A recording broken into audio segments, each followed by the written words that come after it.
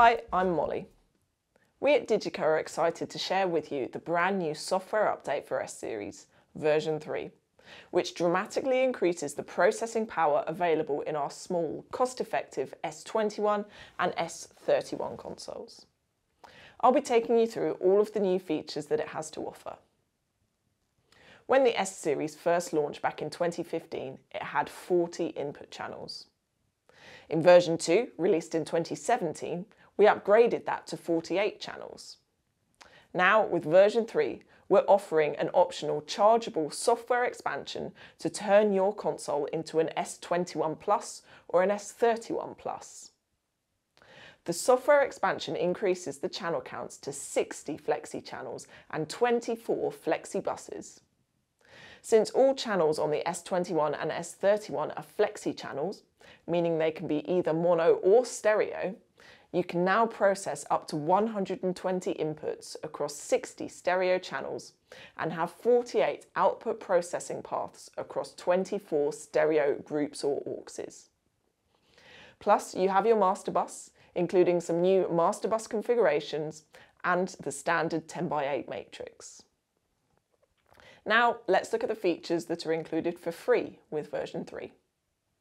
Firstly, we have two new Master Bus configurations: LCR, left, centre, right, or LRM, left, right, mono.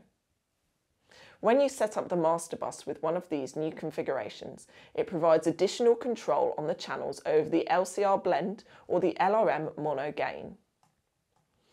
LCR and LRM are great for when you run an expanded speaker setup or need to send out a mono mix alongside your stereo mix. Increasing the bus size doesn't introduce any compromises in the console. You still have access to all of your buses and all of your channels. Back in 2018, software version 2.2 introduced OSC Control of snapshots. Version 3 extends the OSC Control capabilities to channel processing controls. With the ability to control many aspects of channel and bus processing, including EQ and dynamics, this update adds a huge amount of flexibility when integrating your S-Series console with external remote control systems. Version 3 also adds compatibility for MADI sample rate conversion on the DMI MADI B and the DMI MADI C. SRC allows your S21 or S31 to run at a different sample rate to connected MADI devices, providing useful flexibility when connecting to external MADI devices. This is commonly used for recording and virtual sound check, and for maximum compatibility, both high-speed and SMUX 96K MADI modes are supported. We're also adding compatibility for our Dante-based DQ rack with this update. The DQ rack is our compact 48-in, 24-out high-performance stage rack, and when connected to your S-Series console via our DMI Dante 64x96 card, provides cost-effective expansion, perfect for both touring and install markets. Dante is commonly used for fixed install and conference AV solutions, so the support of our expanding Dante Rack range with the S21 and S31 consoles is an important step and opens these consoles up to more markets and opportunities. The S-Series now makes use of GPIO, general purpose inputs and outputs. The S21 and S31 feature a 1/4-inch GPI and a 1/4-inch GPIO on the back for connection to external devices. GPI can be used to fire a specific snapshot or to trigger the previous or next snapshot. Maybe you want to use a foot pedal to fire your next snapshot, or in an install venue, have an external system trigger a configuration via a stored snapshot. GPIOs are commonly used to trigger external devices with a simple contact closure. Adding a GPIO message to your S-Series snapshots provides simple integration options. The contact can be programmed to either open or close with each snapshot.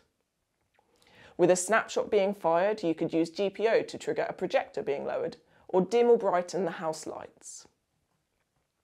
In addition to these bigger updates to the console software, there are a number of smaller tweaks to improve the workflow and make operation even simpler. Two worth mentioning today are dynamic EQ ganging and the global tap delay function. Dynamic EQ is a powerful processing feature built right into the channels and provides the ability to control the amount of EQ being applied to a signal based on the level of the signal. This is often used to solve audio problems like the proximity effect, or to de-ess a signal. Version 3 software adds ganging of this function across multiple channels. This is a useful time saver when mixing lots of similar inputs that need similar treatment. The S21 and S31 feature a global tap delay function. When mixing, it's useful to have a single tap control that sets the delay time across all of your delays. This update adds the ability to control the 10 tap delay with this global function. So no matter which internal delay effect you're using, you always have access to the control you need. The main version 3 S-Series feature upgrade is free to all S21 and S31 owners. And if you want to purchase the optional channel expansion pack, visit the DiGiCo online shop today. Head to YouTube for more DiGiCo videos and keep an eye out for more in-depth videos on how to use these new features.